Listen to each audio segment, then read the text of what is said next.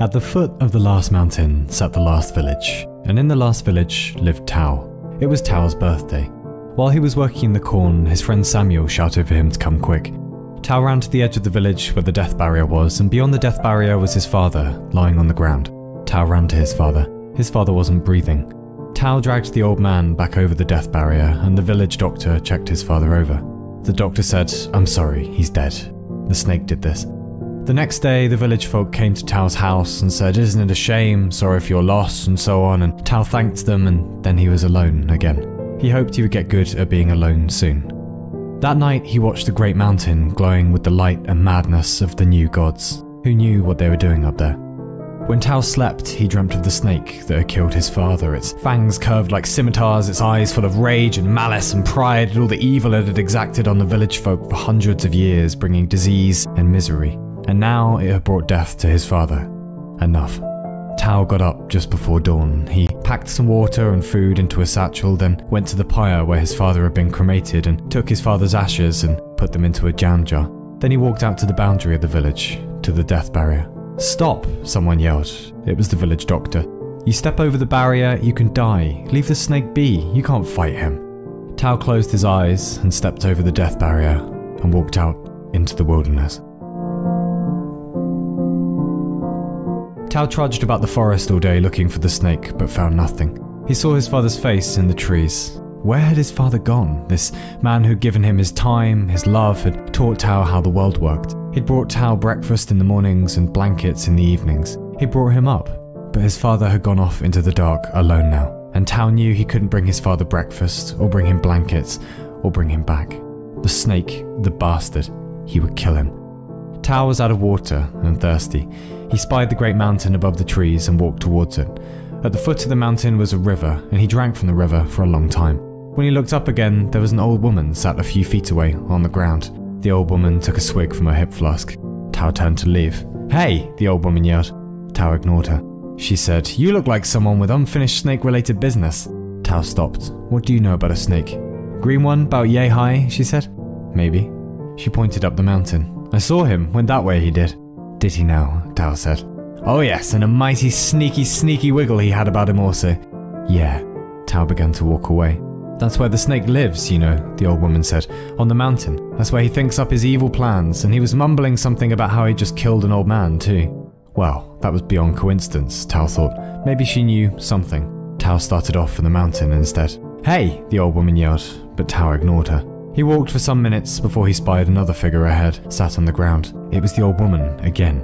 "How did you get here?" Tao said. She took a drawer on her hip flask. "You'll need a guide," she said. "A chaperone. He's awful tricky to beat, old Snakels." Tao said, "Not to be rude, but you're drunk and old and a bit useless, really." "You are being rude," she said. Tao walked on, but she followed behind. "I know things," she said. "I know things about the snake and the new gods too." "Rubbish," Tao said. "Is it?" the old woman said. "Take me up the mountain and I'll teach you how to kill the snake." "I'll kill him myself with my bare hands," Tao said. "No," the old woman said. "No, you won't." They looked about under rocks then, in holes, but the snake wasn't there. He must have gone further up, and so they climbed.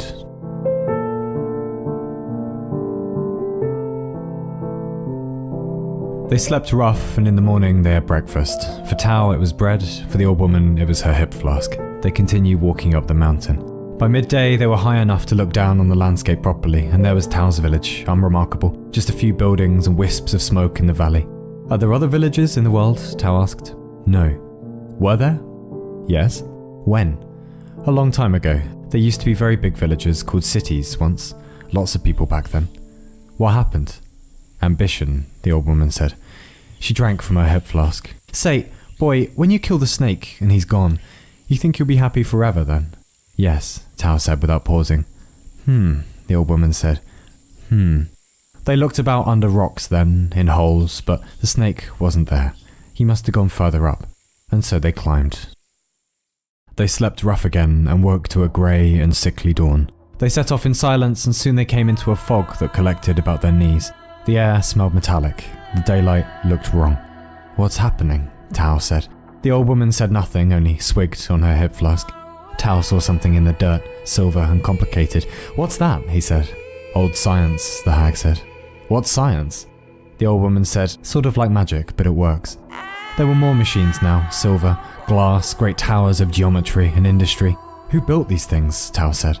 Well, the new gods, of course. Why have they abandoned them? Because all children get bored of their toys eventually, she said. And about them appeared lines and symbols, esoteric glyphs in the air, and lights flashed in the distance, and a great wind picked up, and the metallic reek grew thicker. The rocks were not rocks now, but hexagonal metal slabs, and the trees were twisting candles of crystal. And ahead glowed a pedestal, and upon the pedestal was a set of spectacles. The old woman picked them up. Here, boy, she said. These are the glasses you'll know the snake with. Glasses, Tao said. My vision's fine. No, it's not. She put them on his face. Suddenly, Tao was pulled from his body and senses and saw the world without her mask on. A tangle of fields and dimension, the height of time, the width of space. And he knew then that matter was both a point and a wave and a joke. And he saw the logic at the bottom of everything, and the madness at the top, and the shape of becoming, and the dance of decline. And finally then he saw himself, in true perspective, a speck on a blot, on a smudge, on a blemish, on a fleck, in a grain of galactic sand amid a billion other beaches. And those beaches themselves only made up more grains of sand, and more grains of sand, and more grains of sand, and more grains of sand, and more grains of sand.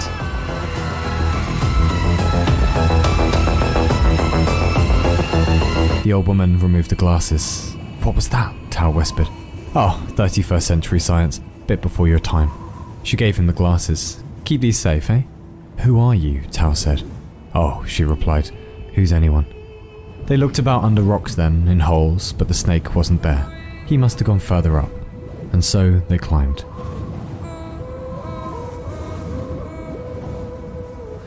The next morning they woke after dawn and had a fine view of Tao's village below. Tao said, why is the world dead?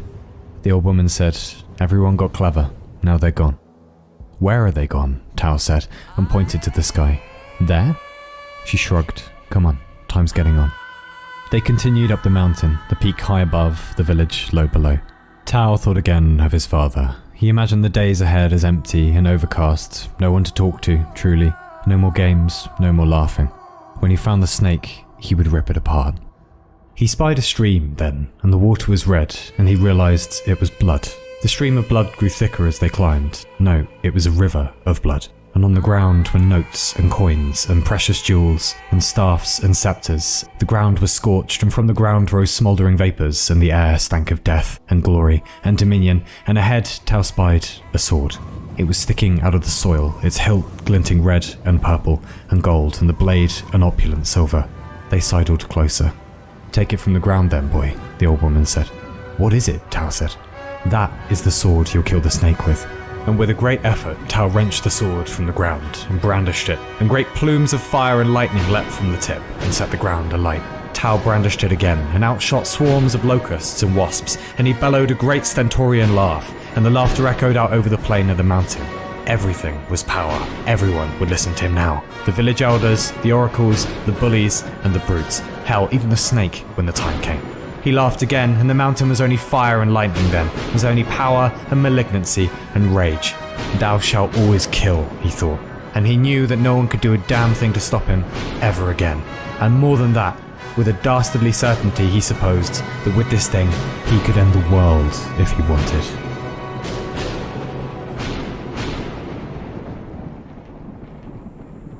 The next morning, Tao ate in silence, and the old woman drank in silence, and they got walking as usual. Tao said, how long until we find the snake? The old woman drank, said nothing. Isn't that thing empty already? Tao said. She turned the flask upside down and poured out a constant stream of booze that didn't end. Are you one of the new gods? Tao said. Do I look new? The old woman said. Well, what happened to the new gods? The snake, she said. It killed them? Sure. Tao stopped. Well, how in the hell do you think I was going to beat it if it killed the new gods? The thought had crossed my mind, the old woman mumbled. Still, the glasses and sword will serve you well, and we have a few more things to collect yet. Like what? Tao said, but already he heard music, upbeat, calling to him. They came on the remains of a great party, empty bottles, discarded trinkets. What happened here? Tao said. Abandon, the old woman said. In the ruins of an old and ostentatious house, burnt partly to the ground, was a tankard that glowed, and inside the tankard was what looked and smelled like mead. Go on, the old woman said. Drink a little. What is it? Tao said. This is the indulgence you'll kill the snake with. And with that, Tao drank. And when the cup came away, the old woman grabbed Tao's hand and led him into a dance. The mountain began to spin about them, the colours blurring. "What's happening?" Tao yelled. And the old woman yelled, "That's it! Dance, you bastard!" And Tao and the old woman danced across the mountain, over the debauchery and under the moon, and suddenly Tao was not thinking of his father, or the snake, or the village. "What if there's no point to anything?" the old woman sang. "Who cares? Who cares?" Tao agreed. "Tragedies happen, people die. It's all a game, it's all a facade. There's no salvation, no meaning."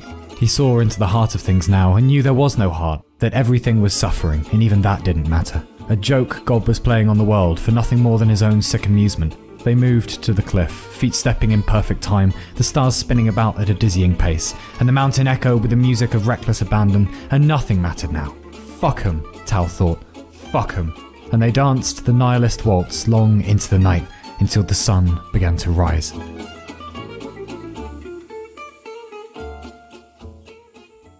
Tao woke with a throbbing head and a mouth that tasted like death. The old woman was already up, smoking a pipe. "All well?" she said. Tao mumbled. "Was the dancing really necessary?" he said. The woman nodded. "Certainly was. Come on, we're very close now, and the snake can't hide forever." "I'm not going anywhere until you tell me what the hell is going on," Tao shouted suddenly. "Where are the new gods? Where is the snake? And who are you?" "Yeah, whatever. Come on then." She set off walking, but Tao didn't move. She paused, rolled her eyes. All right, she muttered. "What's the year?" 326, Tao said. "By your calendar, yes. By mine, it's the 98th century. Your ancestors did some wonderful things, became very powerful and wise, alright? Those objects, the glasses, the sword, the tankard, these are the things they left behind. Relics. Relics of what?" "I'll show you." "No," Tao yelled. "No more games." The old woman snapped then. "Look," she said, "you're only doing all of this because you think you killed your father. He asked you what you wanted for your birthday, and you said a meteorite, so he went out beyond the death barrier to find you one. And that's how he ended up dead. So don't take all this out on me." Tao was silent a while, then said quietly, "How do you know that?" "Because I'm really, really clever, and I'm trying to help you here, so would you give an old woman a break?" Tao thought about this and collected his things. They walked on in silence. The village was almost invisible below, and the mountain peak was very close. They turned a corner and came upon a picture of a king, then a queen, then more, the portraits regal and proud, with faces that spoke of legacy and divine right. They pushed on, and now the portraits were of scenes Tao didn't recognize, of battles and rulers and machines and great structures that kissed the skyline. Episodes from his species' history that he'd never even heard of, let alone considered. Millions dead and gone, whole nation-states turned to dust. The great human project forgotten as though a dream upon waking. Testament to a time when billions existed on a fragile marble among the ink dark of space, holding out against a hostile cosmos and yet worse threats that lurked within themselves. And somehow, for a long time, against all odds and sense, they did hold out, bettering themselves slowly as a toddler attempts to climb a set of steps. Then, for some reason, devolving again. The great sleep, the great forgetting. Sent to bed with no supper. Then decline, then savagery, then dust. And ahead, Tao spied, was a pair of armoured boots. "There," the old woman said. "For as long as you wear those, you'll never die. You can live into your thousands if you like. This is the armour you'll defend yourself with from the snake." They fitted perfectly. "And one more thing," the old woman said. She took from her shawl a necklace, and on the necklace was a locket, and in the locket was a picture of Tao's father. She put the necklace over his head. "To remember," she said. "This is the story you'll kill the snake with." He felt finally ready to do battle since he'd begun his adventure up the mountain. He knew it would only be a short walk now. The peak was just a few yards away. It was only a small plateau, and the wind was high here, and it was raining. And there sat the snake, its back turned to Tao, staring off into the dead wilderness below. "There you are," the old woman said. "Do as you will." With the glasses of the new gods on his face, he saw the snake in its essence. Its black heart, its cunning mind, its contempt for the last remaining humans. Tao approached silently, his heart in his temples, his eyes wide, his hand clutching the locket of his father. And he thought of his father then, thought of the man dead, thought of the futility of death, and he closed his eyes and screamed and brought the sword down with such power that it struck a grating chord out into the rain and rang all the way back to the mountain's base. He opened his eyes. The snake was gone. Tao turned around to the old woman. "Where did he go? Did you see him?" "No," said the old woman. "I didn't see him because he doesn't exist." The rain was getting heavier. Tao stood silently in his armour. The old woman said, Did you really think there was some evil snake on a mountain bringing death and misery into the village? Did you really think the world was so simple that only one thing is responsible for all the bad days?